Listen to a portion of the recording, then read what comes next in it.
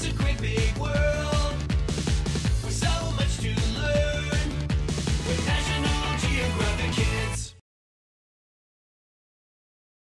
Hey everyone, it's Kai at Nat Geo Kids. In this episode, we're gonna have some fun with numbers. But first, have you ever wondered where numbers came from? I learned in school that historians and scientists have been trying to figure this out for a really long time. The earliest numbers ever recorded may go back 20,000 years ago, when humans first started counting by making notches into things like rocks and animal bones.